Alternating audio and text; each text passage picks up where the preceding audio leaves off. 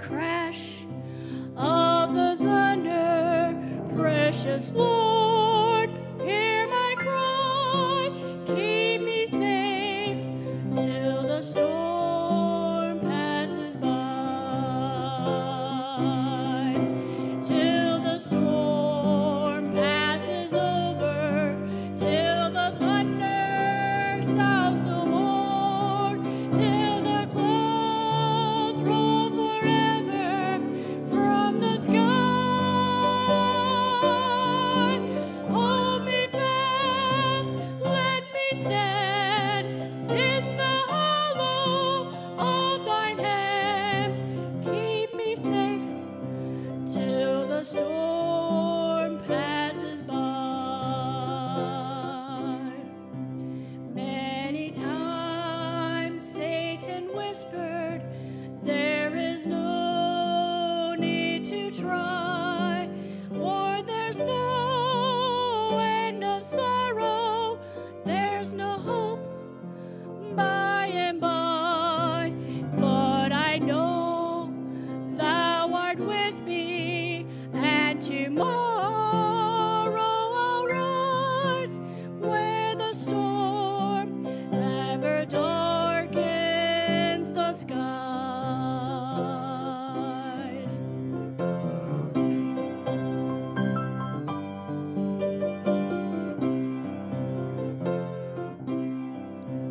When the long night has ended and the storms come no more, let me stand in thy presence on that bright and peaceful shore. When that land where the tempest never comes, Lord, may I dwell with thee till the storm passes by,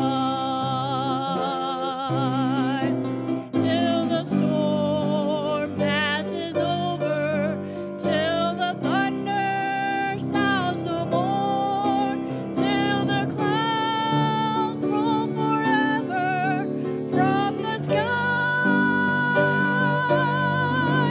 Hold me fast, let me stand in the hollow of thine hand. Keep me safe till the storm passes by.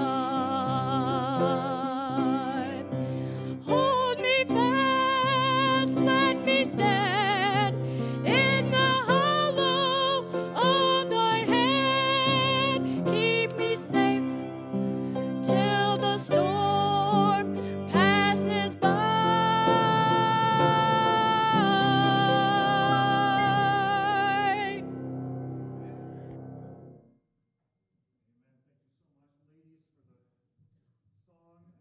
Appreciate it. So beautiful. Well, turn your Bibles to Revelation chapter 2, second chapter, the book of Revelations.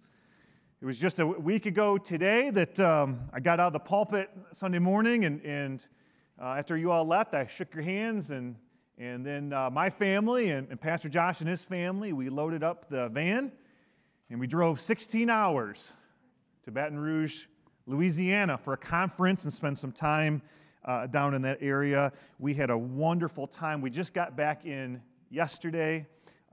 It's a long drive, and it was such a great time. My kids got to go on a swamp tour and hold a baby alligator, and we got to go to New Orleans, and that was well, that was interesting. My kids saw some things maybe they had some questions about, but I'll tell you, the best part was spending time with the Alexanders. It was so wonderful. I didn't know what it'd be like. I mean, you know, they had to be around me for a long time, but I got to spend some time with them. We got to stay in Sister Joanna's house growing up, where her mom and dad, and you know, she's got 8 siblings too. So I got to meet 6 of them. I got to meet 6 of them. But the best part was spending time with her family. They were the greatest host you could ever imagine. When it was time to leave, I think, you know, the grandkids are kissing Grandpa and Grandma, and they're saying goodbye, and I think I was the only one crying. I'm going to miss Joanna's parents. They were so good to us. We walked in, and they had a room prepared for us, and they had all of our favorite snacks already there. They even went and they humbled themselves enough to go to the store and get en-suite iced tea for me. And we really enjoyed them. Joanna's father, what a good Christian man they have in the household there, and a good Christian wife. And I just really it refreshed my heart. The preaching was good, the conference was good, but I sure enjoyed spending my time with them. And if I never get in that van ever again, that'll be okay. That's 30, almost 40 hours with 6 little kids in various stages of potty training. That was really fun. If you found yourself in Revelation chapter 2, would you stand for the reading of God's word if you're able? We're going to look at the first 7 verses. We're going to look at the letter to the church of Ephesus. Revelation chapter 2, the word of God says, "Unto the angel of the church of Ephesus write these things, saith he which holdeth the 7 stars in his right hand, who walketh in the midst of the 7 golden candlesticks. I know thy works and thy labor and thy patience, and how thou canst not bear them which are evil. And thou hast tried them which say they are apostles and are not, and hast found them liars, and hast borne and hast patience, and for my name's sake hath labored and hath not fainted. Nevertheless, I have somewhat against thee, because thou hast left thy first love. Remember therefore from whence thou art fallen, and repent, and do the first works.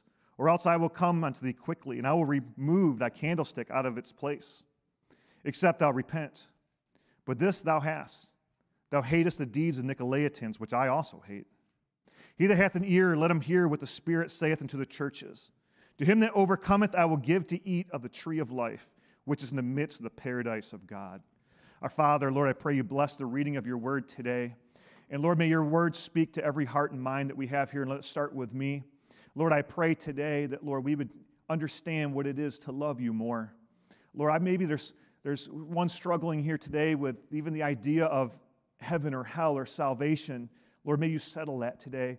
Lord, I imagine there's probably some here before me that they've bought into the lie that truly they could never be loved by the God of the universe. And Lord, I pray today the truth would speak louder than any lie they may have. Lord, I pray today that each and every one of us would rest in your love today, and that love would be reflected back to you. Lord, I pray that wherever we're at with you, may we leave this place closer. Lord, help us to love you more, and we'll just give you the praise, honor, and glory in your name, which is all due. In Jesus' name, amen. Please be seated today. I'd like to preach a message out of this passage of Scripture about the church of Ephesus, entitled "A Church Almost All In." Our theme this year has been all in. And this will be the first, here we are in March, the first kind of the negative example of all in. We've looked at Romans chapter 12, verse 1 and 2. We spent 4 weeks with Enoch. Enoch is a great example of what a child of God looks like when they're all in. And this will be the first negative example. And the church of Ephesus gets a lot of praise, but we see here they're not all in. They're almost all in. But when it comes to Christ, almost is not good enough. I think of in the book of Acts where Paul speaks to Agrippa, and Agrippa says, you almost persuade me to be a Christian. Well, how far will that get you in heaven? I tell you, unless he's changed his mind, he is not almost in heaven. He's completely in hell and away from heaven, because he came close, just didn't go across that line. He went most of the way, but go most of the way doesn't count. He had to go all in. When it comes to Jesus, Jesus didn't almost live a perfect life for us. And praise God, he lived a perfect life. Jesus didn't almost die on the cross for us. He didn't almost rise from the dead. He's not almost making intercession for us at this time, and he didn't almost promise to come back, did he? You see, almost can't exist with all in. And I'm afraid sometimes when I stand here and I say all in, all in, all in, I'm afraid you're hearing a little bit more. Just take another step. Just go a little bit further, and that's not what I'm saying at all. I'm saying all in, all or nothing. Now, we see in this church right here, and let's just call this the First Baptist Church of Ephesus. There's a letter written. Now, if you were to see the context of chapter 1, you would see this Jesus speaking to the messenger, whether it be the angel or the pastor of the church, giving this specific message to one of the 7 churches of Asia. And just so we're clear, in verse 7, he that hath an ear, let him hear. This is applicable to us here today about this. And we see a church here that was almost in. They were almost in. There's so much praise when you're reading this. And this is coming from the lips of Jesus Christ, and he's praising them. He's heaping this praise, everything they're doing right. But then he gets to, what is that, verse 4. And he says, nevertheless, oof, yikes. Don't want to hear that when all the praise is coming. That's how my generation rebukes. I don't know if you've noticed this. That's what millennials do. If we're going to rebuke, back in the good generations before us, if they had to tell you there's something wrong with you, they just call you in the office and yell at you, We can't do that nowadays. So we come in, you're doing a lot of this. You're doing really good. But this, you got to get to. Well, here's where we're at right here. All this praise, nevertheless, oof. They were almost all in. And what we see here, and we read all this, is it's not enough to have a religion that's doing all the right things. They were doing all the good works. And he says, hey, I know your works. And you haven't given up. You haven't fainted. You're doing great. And by the way, you also hate the right things. You say, what? We're talking about hate today? Well, he says you hate. There's some things that just need to be hated. Okay, if you love God, you hate sin. Okay, as simple as that. You love life, you hate death. It's as simple as that. And he says, you guys not only love the right things, you hate the right things, and then above that, you have the right standards. He says there's these people that are trying to come in there, these apostles, they want to do things their way, at least they say they are. He says, no, they don't meet your standards. They don't meet the right standards. Here's a church with standards. Here's a church doing all the right things. Here's a church that hates all the right things, and still they're almost in. They're missing something. And by the way, these are all good and necessary things for a child of God and for a church. We should do the right things. We should hate the right things. And we should have good standards. We should have right standards. We should. But that's not enough. I think a lot of times we might stop at that and go, hey, but look at this. We got everything going. But right here Jesus says, hey, if you don't get this fixed, your church is done. I'm getting rid of your church. We can never forget, church is more than a building. It's a group of people. We have all over the country today, church doors closing, mosque moving in, okay? There could be a different church that could move in here. This is something very serious that we have here that we have to look at, because almost to Jesus for his church wasn't enough. In verse 4, nevertheless, I have somewhat against thee, because you've left your first love. You've left your first love. Can you just for a moment humor me, just for a moment, and just think for a quick time? In the blink of an eye, I don't know if it's going to be through death doors or through rapture, but all of a sudden you find yourself standing before God. And all of a sudden this is it. I'm dead. My life is over. The chapter is complete. The game is over. Now it's time for the Monday morning commentary of my life. I can't undo. I can't fix anything. Anything that was left undone will remain undone forever. Here it is. I'm done standing before God. And could you imagine maybe this is your life a little bit? You hear verse 2. He says, I know your works. I know your labor. I know your patience. I know you can't even bear them that are evil. You are holy. You hate even the garment spotted. Man, you haven't fainted. You haven't given up. I've been around ministry long enough, man. My heroes of the faith, I've lost so many. They've fainted. They've given up. But he says, oh, you've done it. You crossed the finish line. You've labored in my name's sake. You helped those in the name of Christ. And you did all these things. Man, maybe at that point, the Lord's telling you this, and you might be thinking like, okay, all right. This is good. All these great things you've done. And then all of a sudden you hear it from the lips of God. Nevertheless, I have somewhat against thee. Ooh. All that high praise. He says, here's the thing. You've left your first love. You left. You left your first love. Now, just so we understand the verbiage of this text right here and exactly what Jesus is saying, he's not saying it in the context that we would say, oh, everybody remembers their first love. When you're in middle school in 7th grade, and you meet little Susie so-and-so, and you just love her, and you guys were dated for 2 years until she talked to Johnny about something, and I'm not talking about that. I'm not talking about in college that first, oh man, I just really love that person. They broke my heart. But there's more fish in this. That's not what he's talking about. First as in rank of order of priority. Yeah, there's some great loves. And we all know the Bible tells us kind of our order of love, right? Right? The acronym for joy. You remember the acronym? You want to have joy in your life? Put Jesus first. Others second. Yourself third. Any other way, you're going to be miserable. Jesus goes first. He says, you left your first love. You left me. Jesus says, you left your relationship with me. You're still doing all the religious stuff. You're going through the motions. You guys, again, you're doing everything right, and you haven't fainted. You're still going. But he says, man, I got this thing against you. Jesus knows the heart. He says, you left your first love. You don't love God anymore like you used to. This is the greatest commandment. What is the greatest commandment? Jesus tells us, love your God with all your heart, with all your... Jesus tells us you got to love God more than your own family. He says you got to love them so much it looks like almost hatred. You love less than anything else. And he says it's better to be destroyed than to remain like this. But I'm so thankful that he says left your first love. You notice here we would probably say something different in our day. We would say you've fallen out of your first love. That's what we say. And I'm so thankful. Falling is just like, hey, I can't help it. It's just gravity. If I fall, I trip off these stairs. Nobody's going to expect me to float across the room, right? That's the way you're looking at it. And so we tell people, well, we're getting a divorce. We just fell out of love.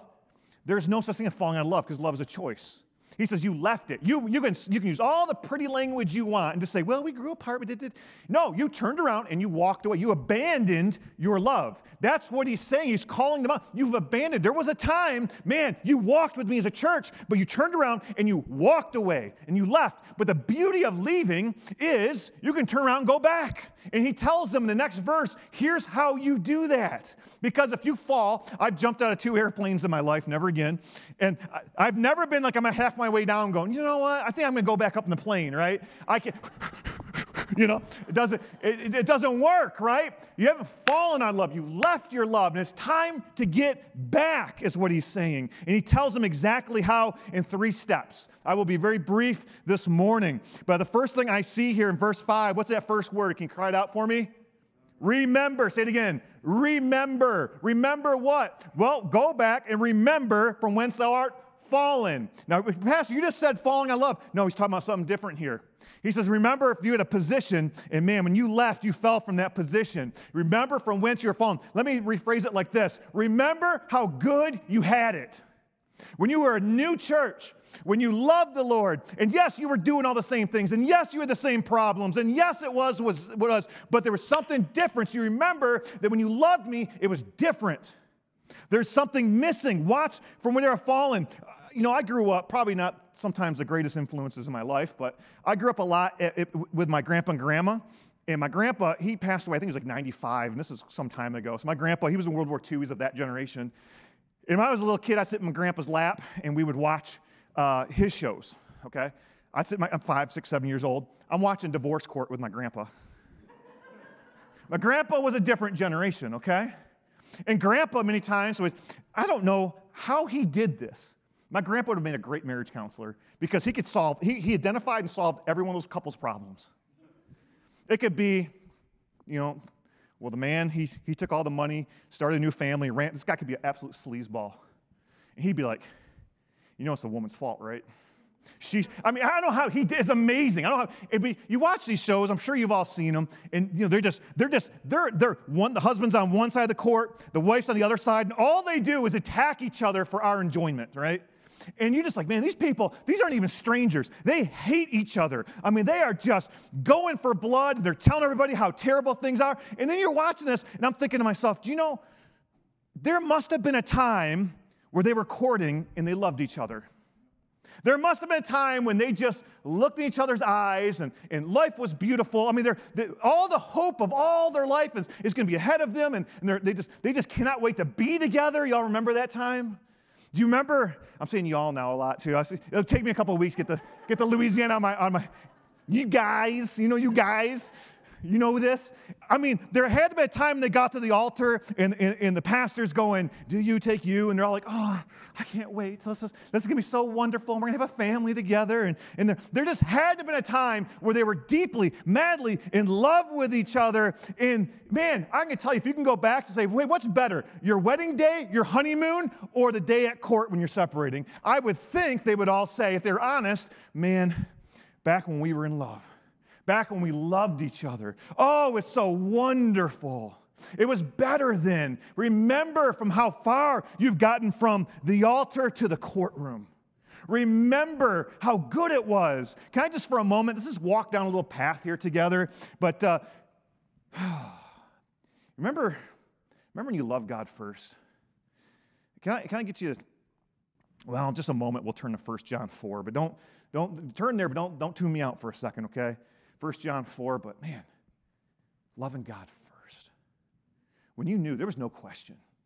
God, I just love you so much. I love you so much, I'm making other people angry because they feel like I'm choosing you over them. God, I just wish I had more to give up for you.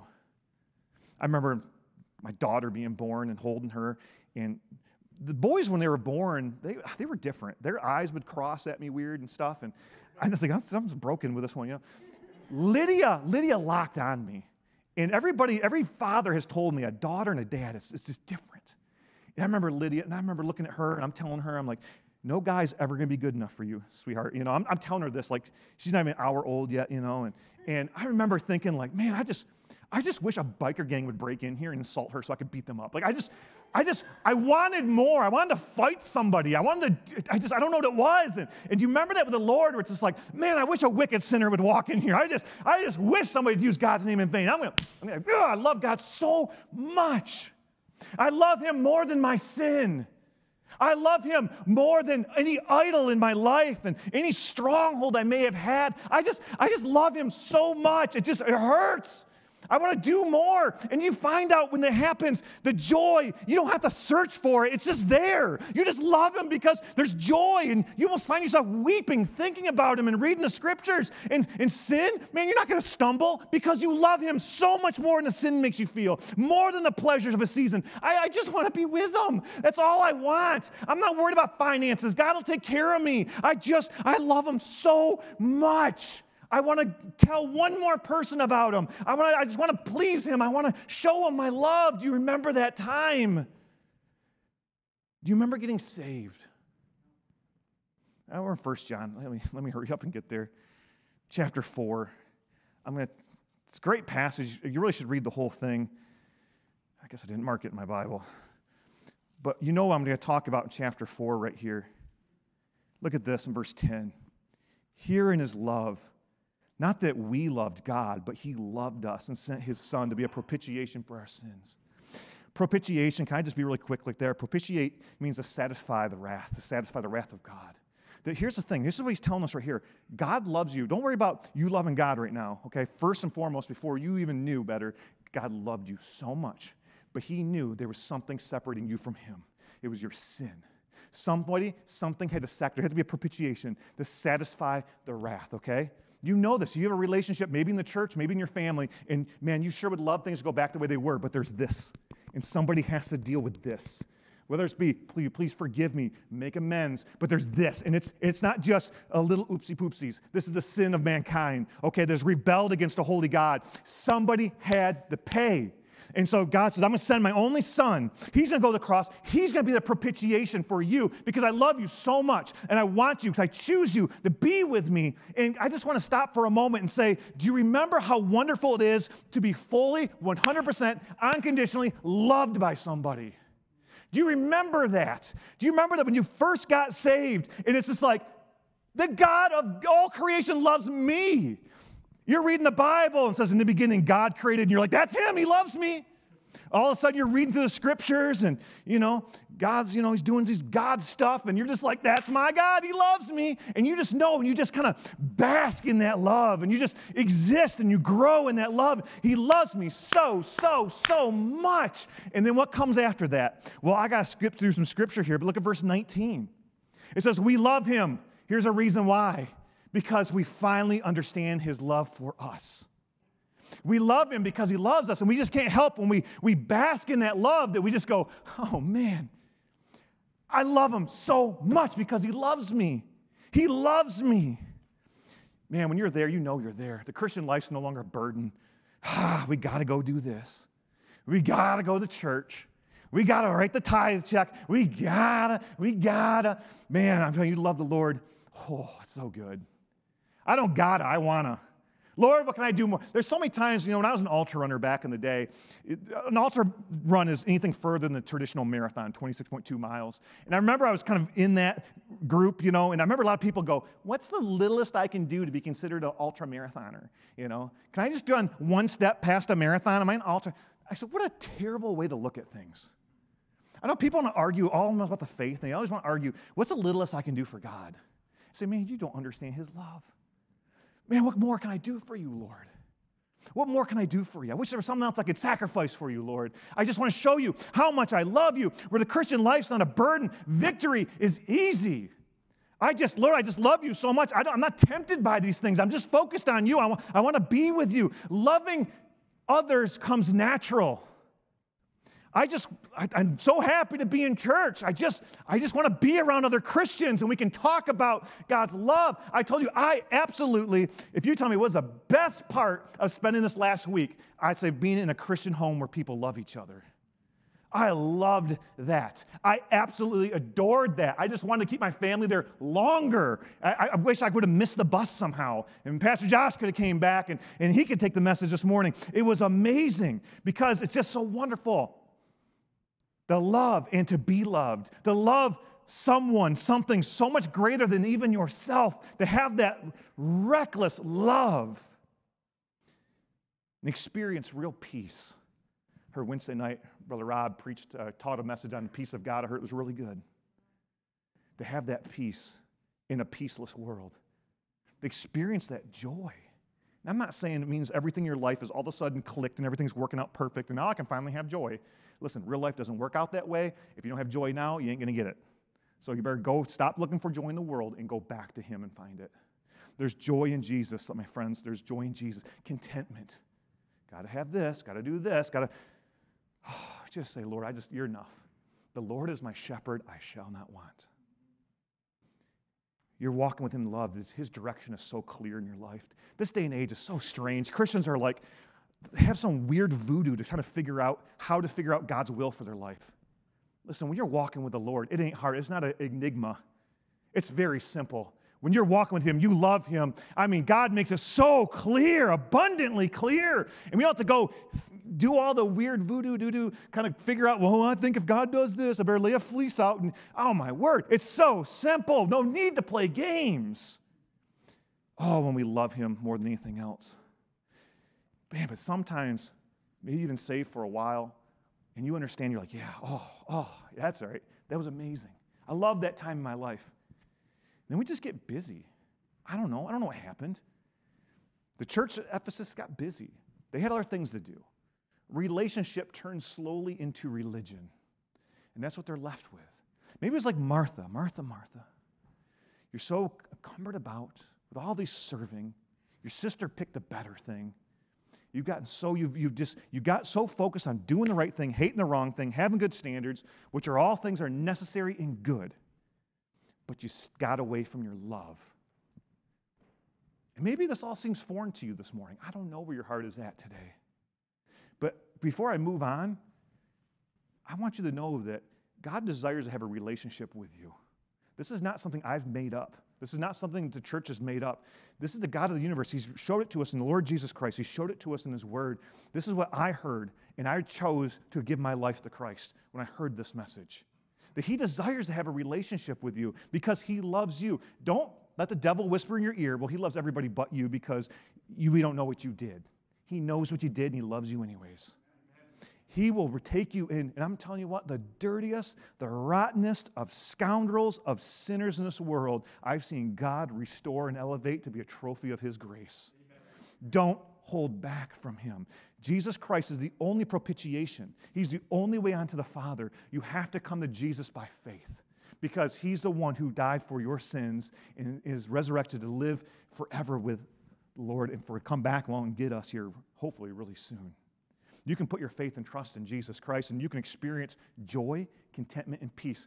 Christians, can I get a testify here, okay? Look, I am not making those concepts up. If you experience joy, contentment, and peace with the Lord Jesus Christ, raise your hand. Listen, these are not liars. You're in the house of God, okay? It exists, it's there, and it's only found in Christ. It's only found in His wonderful love. Remember how far, and maybe you got same thing in your life, and you're like, man, I used to walk with Him. I used to. And now all of a sudden I just have this shell of a religion. I come to church because that's what we do. I give because that's what I'm supposed to do. I serve the Lord just because somebody needs to. And you don't really realize it, but you've walked away from that love, and now there's just not much left there to hold on to. And He says, remember, just go back and remember. Remember the honeymoon. Remember the wedding day. Remember that time you had, and remember how great it was, and just look at your life compared to that now. He says, that's all I want you to do. That's step one. Remember, that's the easy part. That's point one. Remember, that's the easy part, right? Then he says in verse 5, our second point says, remember from what they're fallen. He says, and repent. Repent. This is going to be a little bit more difficult. Okay, remembering is easy. This is going to be harder, okay? We're getting a little bit harder here. Repent, change your mind. This is a little bit differently. Repent means to think differently. We've talked about in Revelation chapter 12 and verse 2, right? Don't be conformed to this world, be transformed. How are we transformed? By the renewing of our minds. Or we have to think differently. Think different, behave different, feel different. That's what we have to do. But he says, here's the motivation. Remember where you've fallen. Remember how good it was. Remember what it was to just love God and be loved by God. And that's all you needed in the world was that. Anything else could happen. And you're just like, I hope the rapture sticks. I just want to be with. Go back to this. He says, go back there in your mind. Remember that. And he says, here's what I want you to do. If back then was better, then change. If back then, if you remember right now how finally, and you feel a little guilt, like, man, my love relationship with the Lord has faded. I've given up ground in my life. It's not what it used to be. Then change. You can do it. Listen, you left, go back.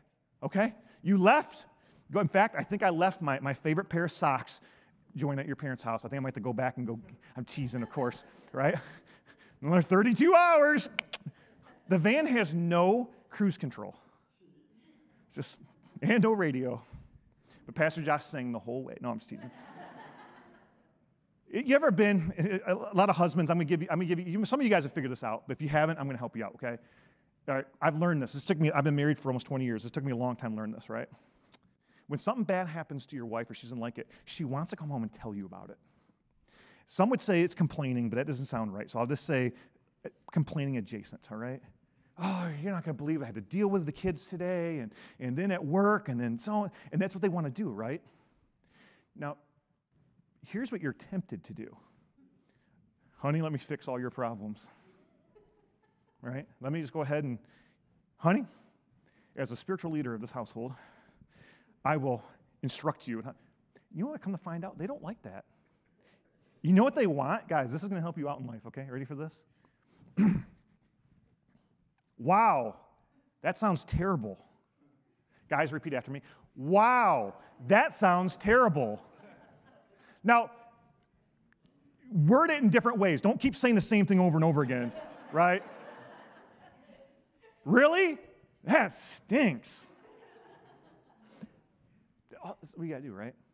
Now, ladies, understand, we will do this the best we can, okay? But sooner or later, you know what we're thinking the whole time? Well, good night. If you don't like it, change. If you don't like it, like when you start telling us the same problem over and over and over again, we're like, what's the common denominator here? Make a change. Do something different, okay? That's all we're saying. You are allowed to change things. You are allowed to do something different, okay? And what he's saying here is remember how good it was and look at your life now. You walked away from me. You don't love me anymore. Your relationship's it's not as passionate as it used to be anymore. And it was so much better. He says, I want you to think about that. And I said, I want you to think about and make a change in your heart. I want you to make a change of your mind. I want to choose to love the Lord. You left, choose to go back. It's not that simple. Yes, it is. Why not? You don't like it because a lot of people want to be like that wife that sits around and goes, oh, Christianity, oh, I got to do that. Oh, yeah, everything is so terrible. Hey, if you don't like it, change. The devil will always take you back anyways. You want to go to the Lord? Love him. Love him. Make a change. It's a complete restructure. Look at Matthew chapter 6. Matthew chapter 6. I'm going to read, I'm going to cut into the text a little bit here, but we're going to start up in, let's go to verse 31. We know the context of Matthew chapter 6. No man can serve two masters. He's basically like, hey, everybody else in this world wants to accumulate wealth. Christians, that's not your job. Now, by the way, if God gives you wealth, praise the Lord, right? Having money is not a sin, right? But when it becomes your master, it is, okay? He says, so since that's not your deal, as Christians, I'm going to give you something better to do, okay? And he says, you're not going to be worried about what am I going to put on, what am I going to eat, what am I going to deal with all these things. He says, I'm going to give you something better to worry about, something better to think about, okay? He's restructuring our minds right here. In verse 31, Jesus says, therefore, take no thought, saying, what shall we eat, what shall we drink, whether shall we be clothed? For after these things do the Gentiles seek. For your heavenly Father knoweth that ye have need of these things. Thank you, Lord. He says, verse 33, but seek ye first the kingdom of God and his righteousness, and all these things shall be added unto you. You were so encumbered about with all these things, the Lord says, I'll just take care of it. You just come after me. It's your job. Listen, I'll worry about you. You love me. That's it. I'll take care of you. I'm a good shepherd. I know how to feed you. I know how to give you everything you need in life. But here's what you got to do. Come after me first. Jesus is the first love. Seek ye first the kingdom of God. That's where our hearts need to be first. Go back and repent because you left your first love. And if we see a symptom of leaving our first love, there's the anxiousness here. So full of thought and care. Oh, what are we going to do if this happens, the economy happens, and so-and-so gets elected? Oh, I'm not going to be able to close on my back. How are we going to put gas in the gas tank? And da-da-da-da-da. And he says, all these things are lost people. Let the lost people worry about that. He says, you got one bigger job to do. You seek me, and I'll take care of you. He says, these things we add unto you. Verse 34, take therefore no thought for the morrow. For the morrow shall take thought of the things of itself. Sufficient unto the day is the evil. He says, worry about the evil today. Don't worry about the evil tomorrow. I'll take care of today. He says, that's what everybody's so worried about. We're so worried about what's going to happen. Just let the Lord deal with it. He knows what he's doing. We get anxious. And this is the only way life works. Boy, Lord's got to be first. Boy, that seems, what a big, listen, because he knows that's what works for us. Either that, we put him first, or we run around here all anxious all the time. That's our choice. We can seek him, and he's going to take care of us, or we just run around, I'm so worried all the time. What's going to happen? We don't have to do that. And can I just I got to move on really quickly here. But listen, don't wait for a convenient time. Seek ye first the kingdom of God means now. When he says in our text in Revelation chapter 2, he says repent, he means now. When's the best time to repent? The best time to repent is when you know you're wrong. Let me rephrase that. The best time to repent is when you realize you're heading in the wrong direction. If ever a time, we drove for 16 hours, and I was not familiar with most of these roads. I was not familiar with a lot of this, and luckily, by the grace of God, Apple Maps got us where we needed to go. But I can only imagine, and actually there was one time where I was actually heading down, and Pastor Josh fell asleep, and my phone rerouted us. And I think Pastor Josh wakes up, he goes to the front seat, and he goes, oh, you decided to go through Memphis, huh? And was that what it was, Josh? I don't remember what it was. So, okay. I said, look, I said, is it wrong? Did I mess up? I mean, I've never been down this far before. This is the furthest I've ever been, And he said, no, it's just a different way. Now, if he would have said, yeah, you're going to Nevada, or whatever it was, well, Brother Josh, let's pray about it for a little bit, So let's have a pro and con list, right, about what the second I realize I'm wrong, turn around because it's that much further to come back. You're wasting that much energy, that much gas. The second you realize you're wrong, turn around, seek, come back. There's no time to think about it. If you realize through anything of the foolishness that I've said today, and you said, man, it was better with the Lord. It was better when I just loved him, then don't go home and think about it. This is not buying a car. You have to talk to your wife about it. Turn around, repent, and go back. It's as simple as that. Realize you're wrong. I know sometimes a lot of people, and maybe another situation I could probably give you, maybe this didn't happen, but can you imagine, Pastor Josh, you wake up, and all of a sudden you realize I am going the wrong side of the expressway, the wrong direction, okay? Lights are going, they probably, and, Pastor Josh, whoa, you're doing the wrong thing. I know, I realize that. But, if I turn off now, I'll be so embarrassed. People will see that I thought I was. One thing I learned about real Christians? Man, they sure love to see Christians get right. They sure love to see sinners get right. Sometimes the world says, Christians are so judgmental. I mean, maybe some, I don't know, but the real ones you want by your side, they're going to be so excited for you to get saved. They'll be so excited for you to repent. They'll be so excited for you to say, I went the wrong direction, but man, I got it right. I got to move quickly because it says remember, repent, but we have to go a little bit further. By the way, remember easy, okay? Repent, a little bit harder, okay? I'm wrong. The pride thing, that little pride thing, what will people think when they... Don't worry about that. Just worry about the Lord thinks of you, okay? Repent. By the way, Christians I've dealt with in my life, as a pastor, I've had to rebuke and reprove. The ones that respond in pride and go, I don't really have much respect for, and I don't have much hope for. But man, there's been some Christians I've gotten after over and over again, and they always respond with meekness, and they always respond by listening. Oh, Brother Josh, I wish we could farm that, bottle it. People will love you for that. I got to move on. Here's the hardest one. You ready for the hardest part? Resolve to go all in service. That's what he says. He says, remember from what thou have fallen, repent, and then do the first works. Go all in. This is the hardest part.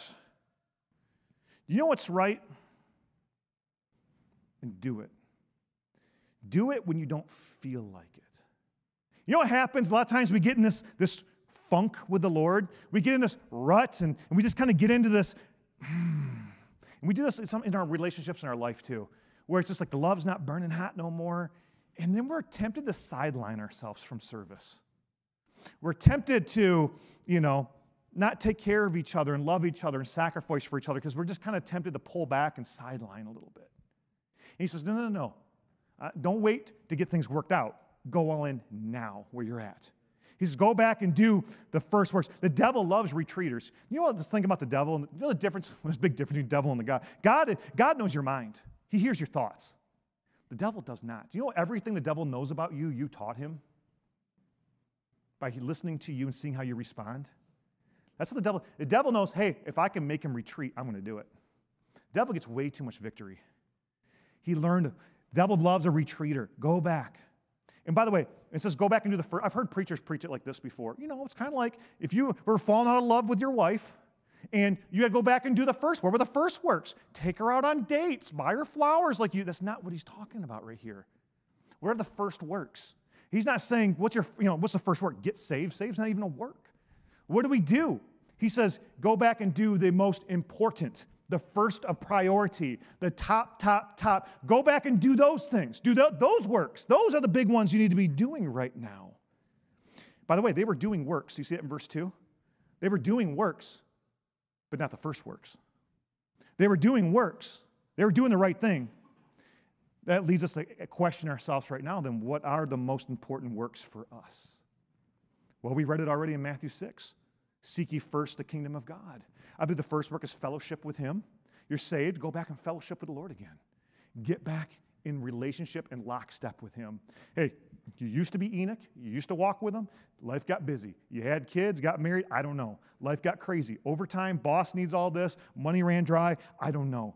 But listen, I don't care about any of that. Get back with the Lord. Nothing will be right until your relationship's back with the Lord. Have you ever found this? You live long enough to know when your relationship's not right with God, your relationship with your spouse isn't right, your relationship with your friends isn't right, the relationship with church isn't right because you're not right with God. Go back there. Don't worry about those. Get back to the first works.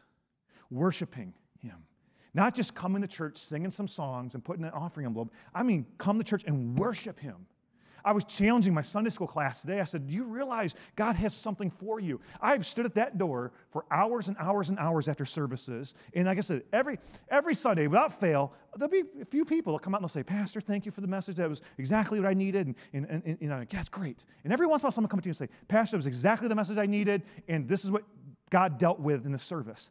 And it was nothing that I was preaching on. I'm going to tell you, God has something for you. Even through the foolishness of preaching, the Holy Spirit of God will pull something, give you something, strengthen you today. If you're willing to worship Him, to listen for Him, praying, get back to letting God's Word work in your heart. Sometimes as Christians, oh man, we get saved, we're fired up. I'm going to read one more page, one more chapter. And then, I get my Bible reading in. Okay, one more chapter. Here we go, one more chapter. And you get done reading it, and you realize you didn't retain anything because you were thinking about something else, right? You find that you know that God's working in your heart, but you keep kicking against the pricks, right? let God lead you. Sometimes God will lead you in ways that does not make sense, but you'll figure it out later if you follow him. What's the first works? First works of loving God. Give him pleasure in a relationship with you. I think secondly, God makes it very clear. Jesus makes it very clear. He says, church, I'm leaving you here. Here's your marching orders. The Great Commission. Go out there and win souls. Whether it be your family, whether it be your coworkers, your neighbors, whether it's knocking on cold doors. He says, go out there and do the first works. Do the most important things today. Get back there and do those things. I said, yeah, I know. This is the hardest step. I get it. I get it. Remember how good it was. Remember how far you've fallen in your relationship with him. Repent. Make a decision to change. And then resolve to go all in where I'm at right here and right now. Don't wait for it to make sense. Do it. And I say, what do you mean don't wait for it to make sense? If I was trying to sell you anything, that'd be the worst advice ever. But with the Lord, it makes perfect sense. I give the illustration to my children. I told my Sunday school class about this, but we were in a parking lot down in I don't know where we were, to be honest with you. They all look the same to me, down there in Louisiana somewhere. And Brother Josh had to stop and pick up the fried boudin balls. Who knows what a fried boudin ball is? Wow, just DJ and Christy, that's it. And Hannah, that's it, right? I ate them. I still don't know what they are, to be honest with you. I'd probably appreciate if you don't tell me. We got 6 kids now. We are outnumbered. And a couple of the littles booked it across this parking lot, and there's cars coming in and out. And I remember I said, hey, stop! Come back here real quick. And the kids did. They immediately, and the Lord kind of impressed upon my heart that moment, like, man, I wish I was that obedient to God. You know what I would have did? I'm a little kid going, run to the, kids are they have a death wish, don't they? Moving traffic, and all the trucks in Louisiana are like this big, you know. And I would turn around and go, but why? Give me a verse in Scripture, you know. Give me, Lord, it doesn't, but, you know. But man, our kids were like, yes, sir. Came right back right away. And then you can sit down with them like, hey, I just don't want you to get smushed. That's it, you know, simple as that. Now, God may sometimes, but I follow the Lord to the point where, God, you don't even have to tell me. Don't worry about giving me reasons, God. I'll trust you anyways. I want that for my children. Look at verse 7. We got to end this. He says, he that hath an ear, let him hear. Hey, do you have ears? I got 2 of them. One even works, okay?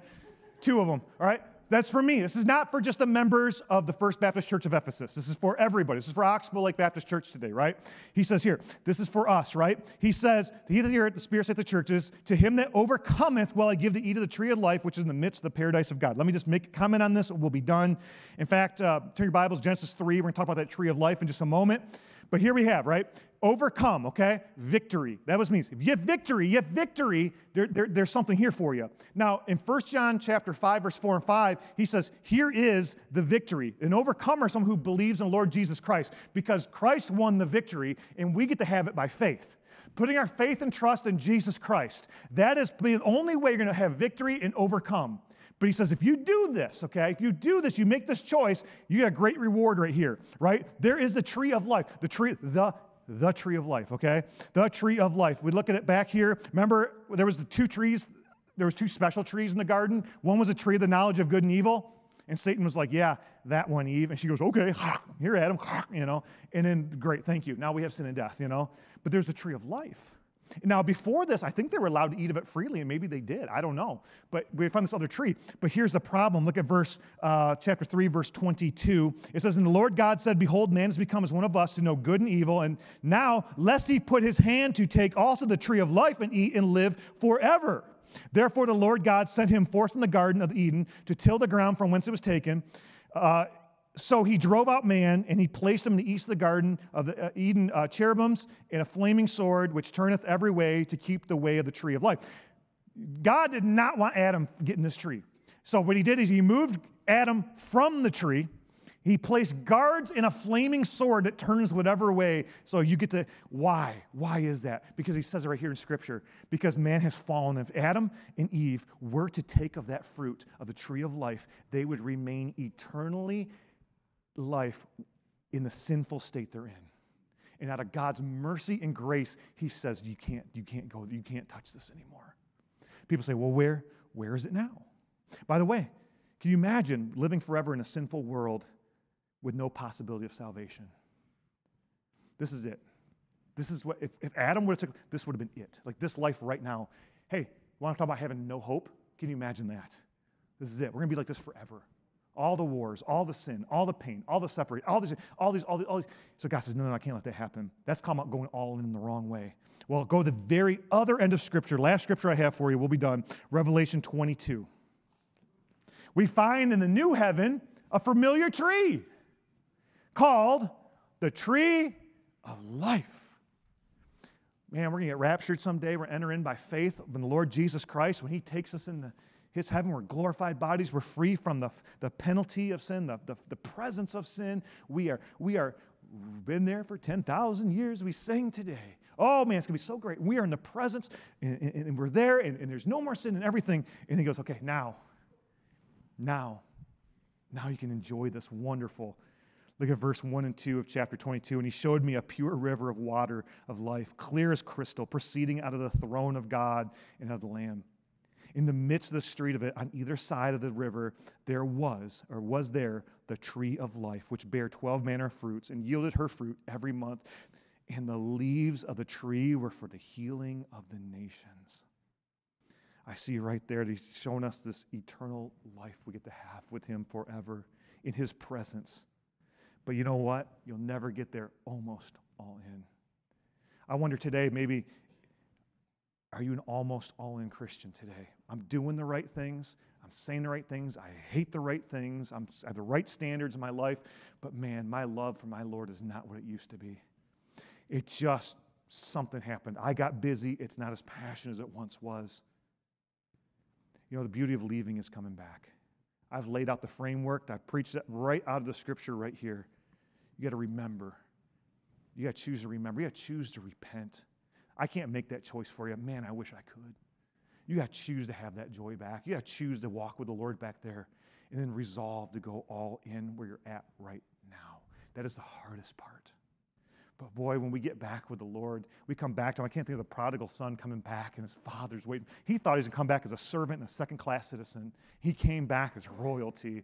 They put on him they put the greatest meal together, put on the robe and the ring, and man, they threw a party for him.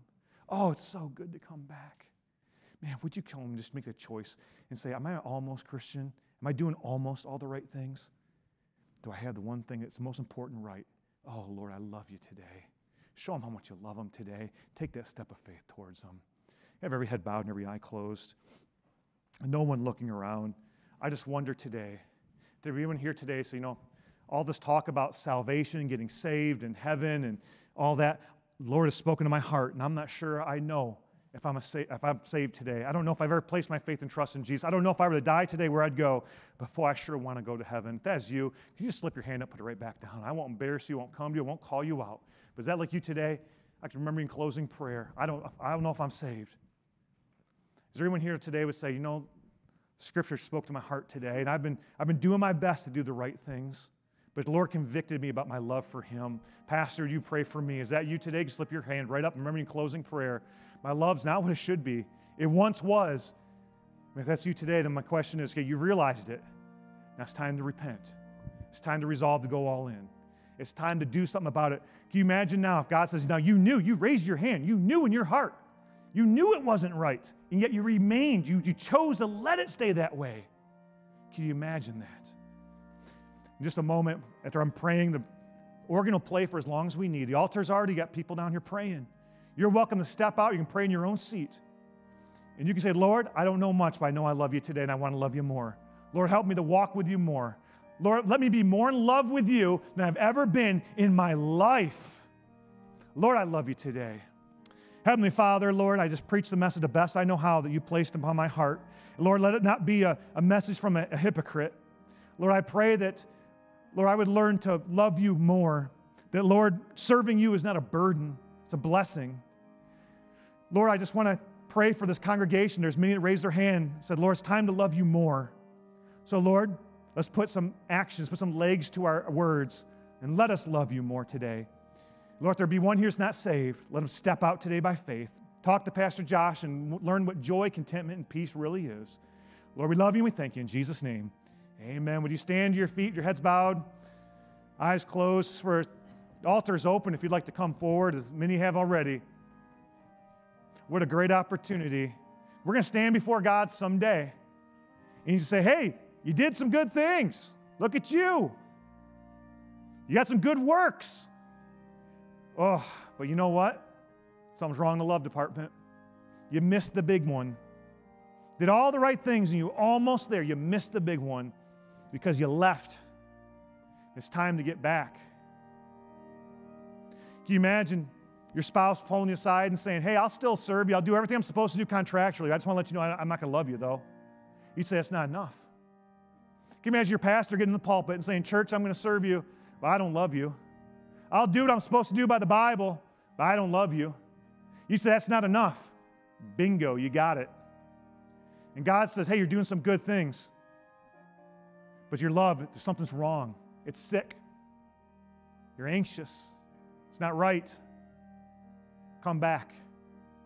Come back.